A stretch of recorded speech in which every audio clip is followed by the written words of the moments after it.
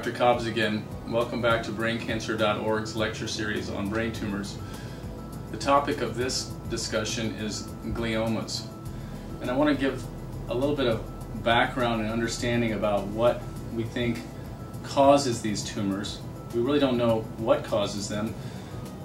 The only known risk factor for causation in a glioma is ionizing radiation.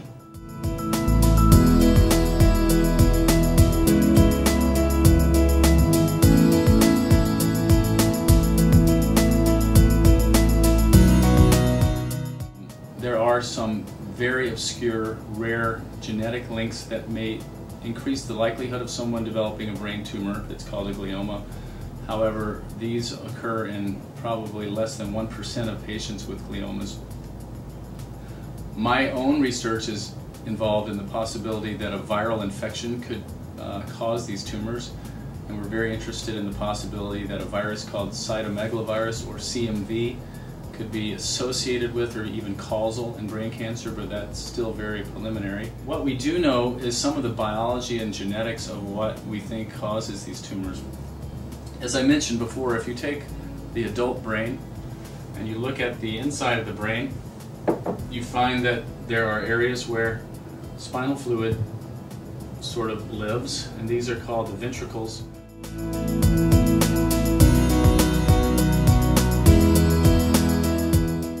And surrounding the ventricles, there are cells that are called ependymal cells, and right next to those cells are cells that have stem cell potential. So let's use another color here. So what do these stem cells do? So let's say that this is the lining where there's spinal fluid in this cavity here, and this is the ependymal surface, and then you have these quote subependymal cells that are stem cells. Any of these cells can give rise to any of the other glial cells that we had mentioned, or a neuron, and they divide asymmetrically. What does that mean? Well, if a cell divides symmetrically, it divides like that, and then this cell divides like that, etc., etc.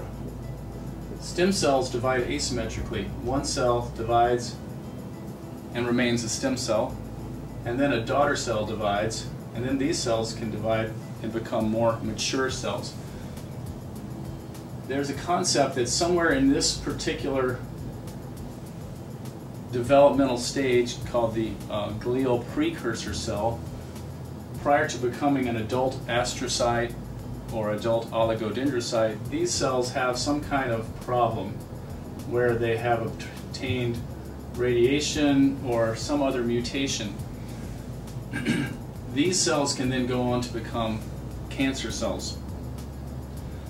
We believe that the most malignant types of gliomas, called glioblastomas, can arise in two general thematic ways. One is by starting off, usually in younger patients, with a mutation of a gene called isocitrate dehydrogenase 1, or IDH1.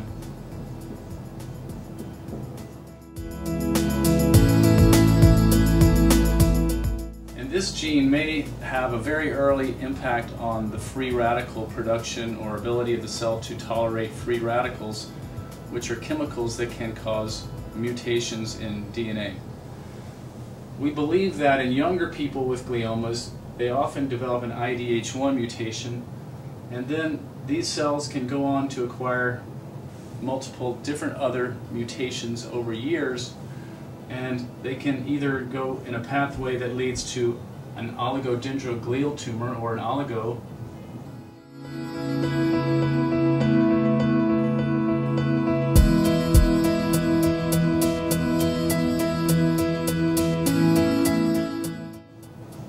or they can have a pathway that leads to an astrocytic type of tumor called an astrocytoma.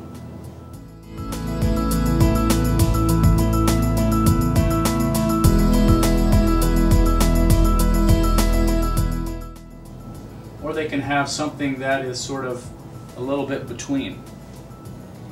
So the typical younger patient with a glioma that starts out as perhaps a grade 2 may start with a mutation in IDH1.